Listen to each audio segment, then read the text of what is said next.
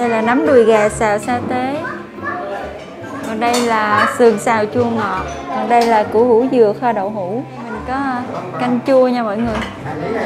Canh chua ăn với cơm. Ở trên đây mình có bún xào trắng nha mọi người. Đó, cái này là xiên que nè con. Mình lấy xiên que cho con nha. Rau củ kho quẹt.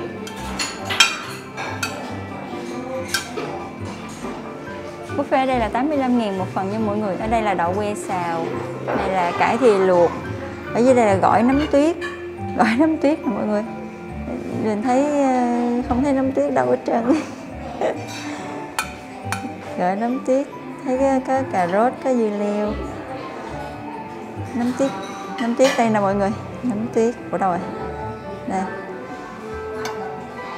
Này là kho quẹt ăn với lại rau luộc. Bên này là cải củ hủ dừa nha mọi người. Củ hủ dừa làm gỏi cũng rất là ngon nha. Ở đây thì mình có mướp xào, mình ăn với cơm. Cái này là xiên que. Một xiên que. Cơm trắng rồi. Bên đây mình có măng xào nè mọi người. Măng này là mình chấm với nước tương ăn cũng rất là ngon nha. Bên này ăn buffet cho nên là mọi thứ mình sẽ lấy một miếng. Có bắp luộc nữa nè. Làm bắp luộc nha. Ở đây là các cái loại nước dùng của mọi người. Đây là kho quẹt ha. Kho quẹt mình ăn với lại rau luộc. Nhìn rất là ngon nha. Đây thì nước mắm chua ngọt. Với salad chắc ngon nè.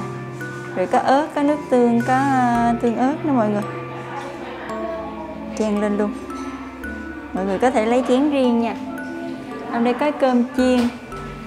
Cơm chiên theo kiểu Thái nha mọi người. Còn dưới đây là mình có canh cải. Canh cải xanh nấu với nấm. Mình lấy cho. Lấy mướp cho con ha. Canh mướp đi. Hả? Đồ kho. Đây đồ kho. Sườn, cái này là sườn chua ngọt nha mọi người.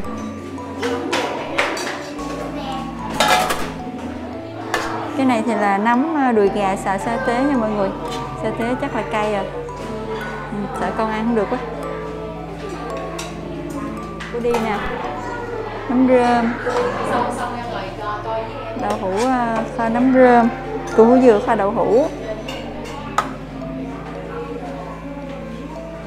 Bên đây là tráng miệng là có dưa hấu nha mọi người. Hôm nay là có dưa hấu. Đá. Bên này thì có đá. Đây là trà atiso.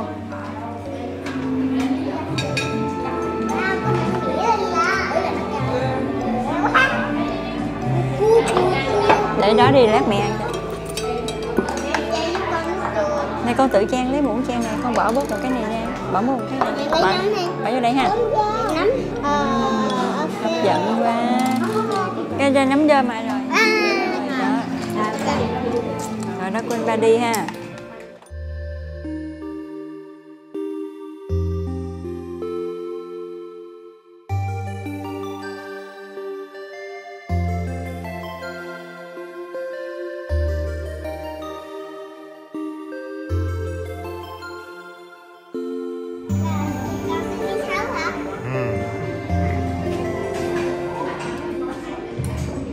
Đây là mình ở trên lầu 1 nha mọi người.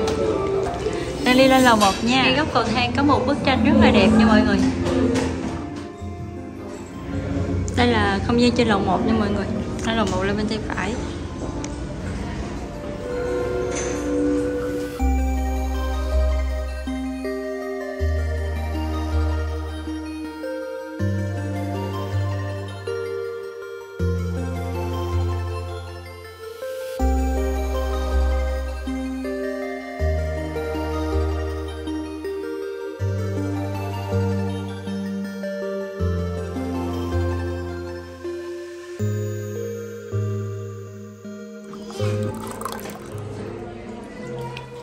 Chào mọi người nha, đây là vườn buffet chay nha mọi người. Địa chỉ là 220/66 Nguyễn Oanh, phường 15, quận Gò Vấp. Thì mọi người đi cái hẻm 220 Nguyễn Oanh, đi cuối hẻm là mọi người nhìn tay bên tay trái sẽ thấy vườn buffet chay nha mọi người. Đây là không gian trước quán, ở trước sẽ có 2 cái chậu sen rất là đẹp luôn. Đầu tiên sau khi mình vô thì mình sẽ rửa tay nha mọi người. Ở đây là mình sẽ không cái chậu rửa tay rất là dễ thương luôn nha. Nước chảy cũng khiêm tốn lắm mọi người. Nhìn rất là đẹp, rất là sạch sẽ nha. Ở đây có nước rửa tay luôn nè, dạng bọt ha. Rồi sau đó là mình sẽ có giấy sẵn cho mình lau tay luôn. Ở đây là buffet nha mọi người. Nhưng mà sau khi xong tới là mình sẽ thay giày dép đi trong nhà ở đây. Có nghĩa là mình sẽ đổi dép nha mọi người. Mình sẽ đổi dép này. Rồi dép của mình thì mình sẽ để vô đây. Thì bắt đầu mình sẽ đi vô trong nhà ăn cơm.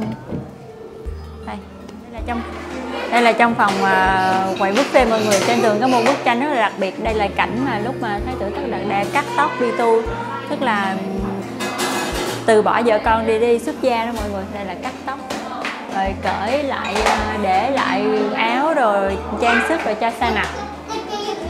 Ở đây mỗi bức tranh đều có một cái cảnh, một cái ý nghĩa trong cái lịch sử Đức Phật nha mọi người. Cảm ơn mọi người đã xem video nha. Nếu mọi người thấy thích video thì cho Dương Nguyễn Family một like. Và đừng quên đăng ký kênh để theo dõi Dương Nguyễn Family nha. Cảm ơn tất cả mọi người. Cảm ơn mọi người đã ủng hộ kênh nha. Đây là bảng giá nha mọi người. Ở đây có cái thẻ quà tặng nữa mọi người. Đây còn có các sản phẩm. Ở đây thì giá buffet là mọi người, buổi trưa là từ 2 tới thứ 6 là giá 85, là người lớn, trẻ em là 50.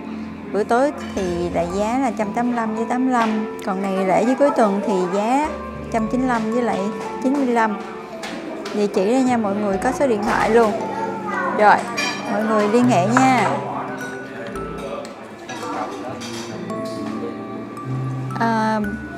10 giờ 45 là bắt đầu có tiệc buffet, có món buffet rồi nha mọi người. Tới 2 giờ rưỡi là nghỉ, chiều là từ 5 giờ cho tới 10 giờ tối.